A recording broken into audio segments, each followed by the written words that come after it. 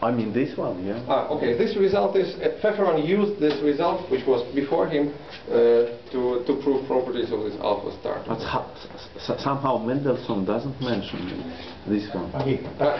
Not everything which is in logic is mentioned in Mendelssohn. So how you prove it? You need natural... I can tell you how it is proved. So if alpha, well, one sentence. So we are dealing with a finite number of axioms of piano arithmetic. So its induction schema restricted to finitely many instances. Okay, so these instances have fixed arithmetical complexity, let's say n big. And for this n big we have a truth predicate. So within piano arithmetic there is a truth predicate for formulas of complexity up to n big. It's Tarski, right? It's folklore after Tarski, so it's I think it's Mastovsky, but doesn't matter. And then one does the following: if there is a proof of contradiction from, let's say, this finite fragment of PA, we use it. We write it, let's say, in Gensen format. Eliminate cuts, and we obtain a proof in which complexity of every formula is restricted by this n big. Because there are no cuts and the n formula is contradiction, so the only complication comes from the axioms, and they are essentially n big, or n big plus 1 or something like this. And then using this truth predicate we prove by induction on the depth of this proof that everything which occurs there is true in the sense of this true definition. So well, it's technical, so it's really a technical proof if one writes it down in detail, because it deals with this formalization of cut elimination theorem. And do you really need cut elimination? Like if you have those predicates, yes. One needs somehow the notion of proof with restricted complexity of formulas here. Because what do we do if there are complex formulas? Exactly. So this shows the usefulness of those Gensen-style proofs. Yeah, of course. That's one of the first applications of this. They don't need to show it. Okay. Let's continue towards further counterexamples. Well. Okay, this alpha star can be considered as a kind of unwanted thing because of its non-arithmetic, non-RE complexity, so it violates Gödel's theorem, etc. But in fact it is useful in treatments of interpretability of theories, so it's not completely without uses, this alpha star. But, okay, so another point is that even if we restrict here to RE alphas, so alpha defines uniquely consist alpha, but different alphas may produce non-equivalent consist alphas. And as I said, there is no way of canonically selecting one such consist, except for the situation when the theory T is finite. Then there is a kind of the most simple definition of T, namely the listing of all axioms of T. So somehow alpha of X says that X is axiom 1 or axiom 2 or axiom 3, etc. It turns out that this weakest, that would be the weakest consist, because any other consist would imply this consist for a finite theory. Okay, but in general, if we are dealing with infinite theory like piano arithmetic, there can be alphas for which consist is weaker than the standard, or there are alphas for which consist is stronger than the standard. Of course, all such alphas are somehow pathological. But there is one example which I like very much, which has a flavor of being natural, and has the same it has a flavor of being. In fact, it is a natural result, and we will define a theory which is a natural theory, which is equivalent to piano arithmetic in terms of externally, so to say, in terms of ability to generate theorems, but whose consist is much stronger, so to say, than the ordinary consist. And this is called, I would call Paris probability. And it is formulated like this. So consider piano arithmetic, ordinary proof predicate, and add to it a new inference rule. And the inference rule is like this. When it is provable in the ordinary sense, when phi is binary sense, then we can infer phi itself. So what does this rule? This rule, okay. So instead of proving phi directly, what we do, we prove the fact of probability of phi. Okay? Usually, well, in all practical situations, when we want to show that something is provable, we usually produce a proof, so to say. But here is alternative suggestion. Instead of producing a proof, let's not do that. Let's really prove the probability and then conclude that the formula itself is also true. And you switch to another notation for probability. Is it by accident or not? PRF. Which one did? Well, PRF is a two-argument. I see. Two places. I see. Okay. This is not an accident. Okay, let's prove alpha of x. There is a y. PRF alpha. Okay. Okay. So that's the rule. It was considered by Parikh in the 70s, and he showed that this rule is able to dramatically shorten some proofs. In fact, shorten them in non-provably recursive ways. So for some theorems will really have much shorter proofs using this rule than the other. Right? But in this rule, probability is for which alpha? For the standard alpha for PA. So let's call it probability in PA. Where PA is just so we are not allowed to use the probability is provable using the same rules. No, it's not a problem. No. It's just very ordinary. So here, this proof predicate is an ordinary sense. One can consider various modifications of this rule. By the way, that might be even interesting to study. But what I want to say is this. Now let's call this the theory PAP for Parikh. Then it turns out that, okay, externally, the remark is that externally, of course, this PA with this rule is the same as PA. Right? Because they generate the same theorem. So if that formula is provable, then it is true, and therefore phi must be provable in Peano arithmetic itself. So we don't add anything new here. But on the other hand, one can show that, in fact, within Peano arithmetic, consistency of Peano arithmetic does not imply consistency of Peano arithmetic with Parikh rule. You have added inference rules, not axioms. What does it mean, consistency period? Yeah, exactly. So I added inference rule, not axioms. But here as I said, this example is much more recent than Pfefferman's example. So you should modify Pfefferman's definition to speak about this. But you can also, it's okay. Since we are dealing with a fixed, let's say, standard theory, so that there is no arbitrariness here in any choices, so we can just... But the question is, can you generalize Pfefferman's theorem if you allow alpha not only formal standard axioms but also formal standard inference rules? The answer is yes for obvious reasons. Yes. So that's obvious or not, but the answer is yes. Yeah. The answer is definitely yes. So if you have finitely many, or let's say innumerably many inference rules, then we don't care about the difference between axioms. Yes.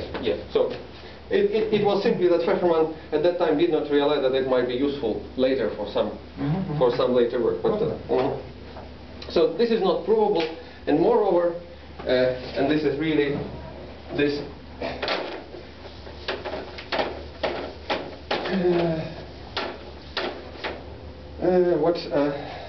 One can actually characterize this. The strength of this consistency assertion in the following way. So let's consider this so-called Turing progression. Peano arithmetic plus consists of Peano arithmetic. We are talking about ordinary standard consistency here, and then Peano arithmetic plus con Peano consists Peano, etc. So let's add iterated consistency assertion next stage. So let's extend Peano arithmetic by adding consistency assertions of theory, so in the style of Turing, so to say. Then the union of all this sequence for finite iterations if you like, let's call it PA omega. That's union of PA n of the Turing progression. Now, of course, this PA omega is also a theory given by a primitive recursive set of axioms, so there is nothing special about this PA omega. It fits very well the Pfefferman setup. And it turns out that, in fact, within piano arithmetic one can show that Parikh probability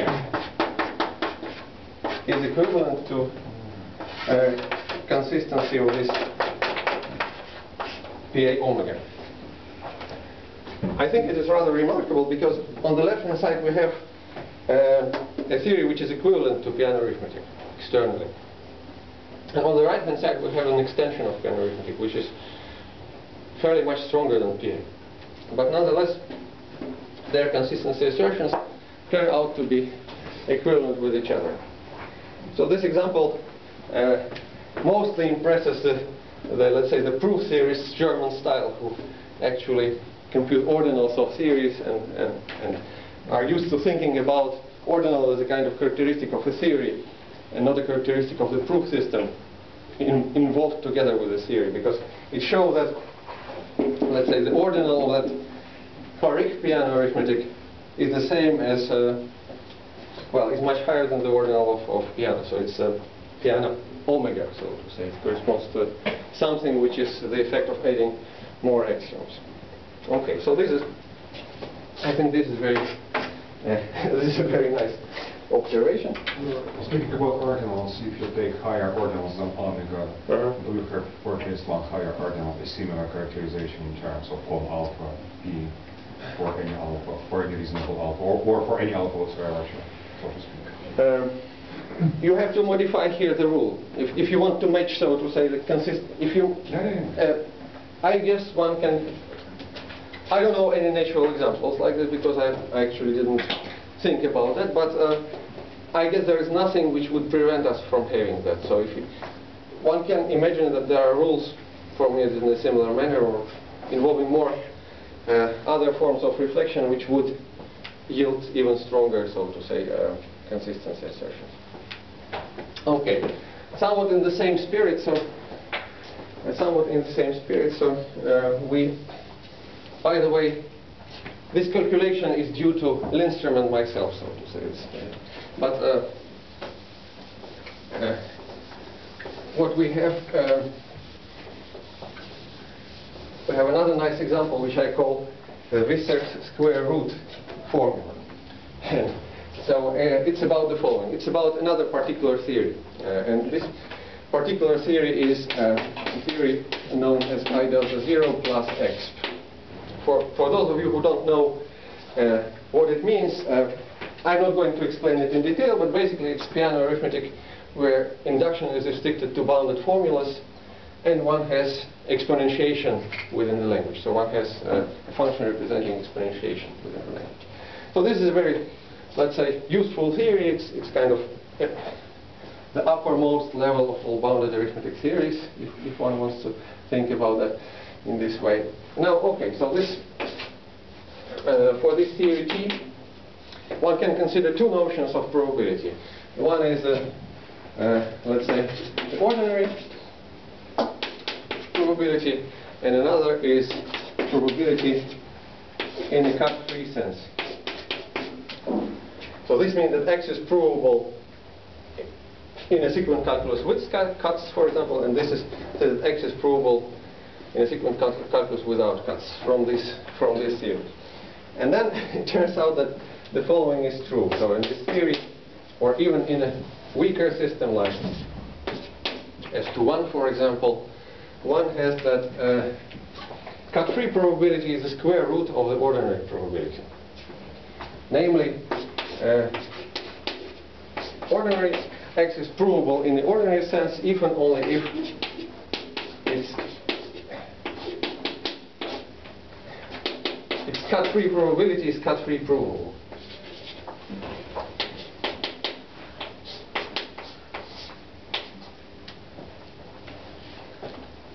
Okay.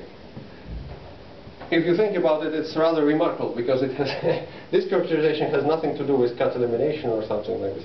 It's a different style of characterization.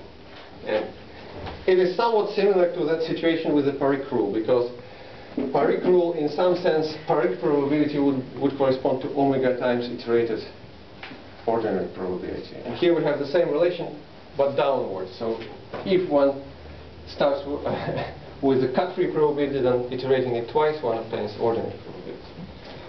It's a remarkable formula due to Albert Risser. And it implies, for example, that consistency of that system T is equivalent to double consistency. Consistency cut-free of T plus consistency cut-free of T. Right? So this is another result of the same kind. So we have two probability operators corresponding to the same external theory, and they have totally different strengths of consistency assertion. But still in this weak theories, the notion of the natural, when we say that probability in a natural way, there is no doubt what we mean really. Yeah, exactly. So in fact, from the point of view of bounded arithmetic, this theory is not at all weak, so to say. It's very strong. Stronger than one wanted to have, but okay. But so more or less everything, our standard way of encoding all these things would fit into this framework. So there's nothing. S21, you do need for this result S21. You're looking to it with I delta 0. With I delta 0. Or there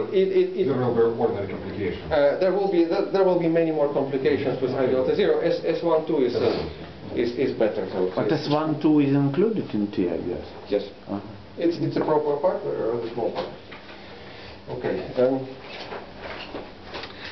Now I have exhausted, so to say, the preliminary examples, and now I'm going to formulate the theorems I'm going to talk about during my next lecture, obviously. Okay, so and maybe before doing that, I should also mention that, of course, there is a very general, so to say, abstract formulation of Gödel's second incompleteness theorem, which is due to Lev, right? And which tells you that whenever we have a formula which satisfies certain derivability conditions, and I'm not going to write them down because many of you have seen them in the standard proof of Gödel's second incompleteness theorem. So when we have these derivability conditions, and the theory has some minimal requirements, like is able to represent all primitive recursive functions, for example, then second incompleteness theorem holds for this theory. So this is the Lev formulation. It is a very, I would say, very a nice and rounded formulation of that theorem. But the disadvantage is that for any particular theory or framework, one has to check those conditions. So these conditions are not coming for free, so to say, and usually it's hard work to check that these conditions hold. Okay, so for weak systems in particular, it's always a matter of checking. Okay, now I will formulate my results.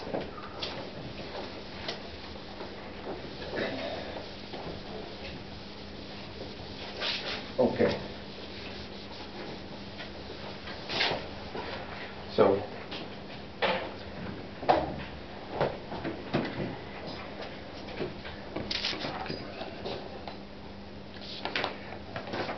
okay.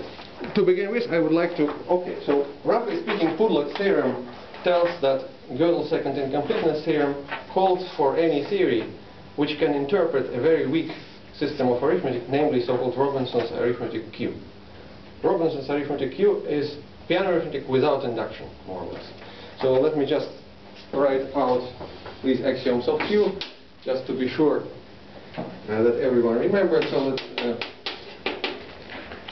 again, these axioms are quite standard, and we will also meet them in the next lecture, and I will explain the proof because it somewhat depends on.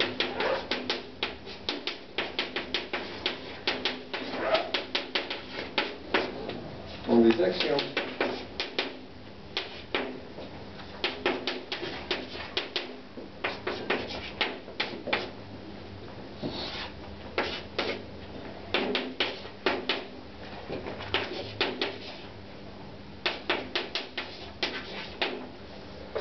Okay, so this is Robinson's arithmetic Q. So we have axioms for successor, which are saying that okay, successor 0 is not a successor of anything, and successor is a kind of one-to-one function. And the small dot is plus. Yeah. Where? Yeah. Oh, yeah. Yeah, that. Sometimes plus. You see how it is easy to get an inconsistency. And still have the relative. Okay. Okay. So recursive equations for plus and times, and this last axiom, which is playing mostly technical role. In the standard experimentation of piano arithmetic, it is sometimes absent because one can actually prove it using induction. But Q was formulated by Tarski, Robinson, and Mastowski, I guess, in order to prove, let's say, general version of first incompleteness theorem, that any theory containing Q would be incomplete, and also essentially undecidable. So the role of Q is that it is able to represent all recursive functions, all RE predicates, in the following way: that whenever we have a function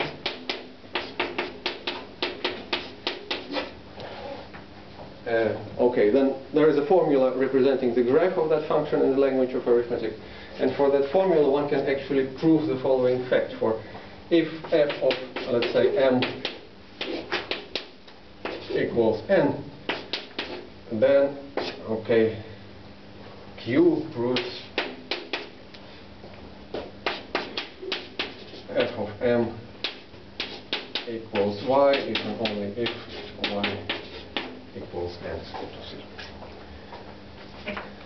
So this is a kind of representation of recursive functions in arithmetic as it is presented in all standard textbooks, including Mendelssohn, but the point is that Q is sufficient here. So for example, for beta function of Gödel, we don't need induction to... Yes. The point is that this representation is very weak because we are dealing with numerals here. So it is essentially proving facts about concrete numbers. So Q is very weak in terms of proving anything with quantifiers. But Lev, don't we need something more powerful to prove the usual properties of beta functions? We need some, I mean, we need to prove somehow some properties of the division. Let me explain this. Without inductions. Yeah.